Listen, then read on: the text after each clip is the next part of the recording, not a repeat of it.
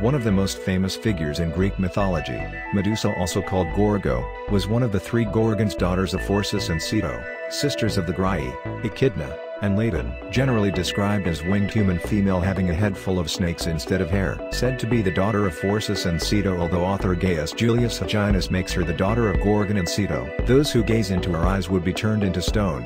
Though she wasn't always considered a monster, Medusa was distinguished from her sisters by the fact that she alone was born with a beautiful face, and she was the only one amongst her sisters to be born immortal. Many would visit Athena's temple for a look at Medusa's beauty.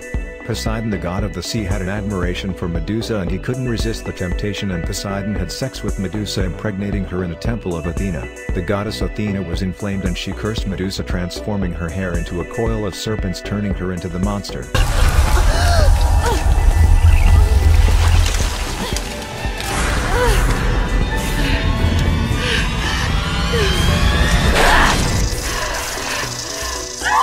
There are different versions of the Medusa's story, but in most versions, Perseus, who was the son of Zeus, was sent to collect Medusa's head by Polydectes, the king of the island Seriphus. Perseus was given the cap of invisibility by Hades, the god of the dead and the king of the underworld. Hermes, god of trade, wealth, luck, fertility, animal husbandry, sleep, language, thieves and travel, gave him a pair of winged sandals. Athena gave him a reflective bronze shield, and the god of fire, metalworking, stone masonry, forges and the art of sculpture gave him a sharp sword. After they compelled Grai for Medusa's whereabouts, Perseus located her and cuts off her head while she was asleep. When Medusa was beheaded, she was pregnant with Poseidon baby. When Perseus severed her head, her two unborn children, Chrysaor and Pegasus, suddenly sprang from her neck.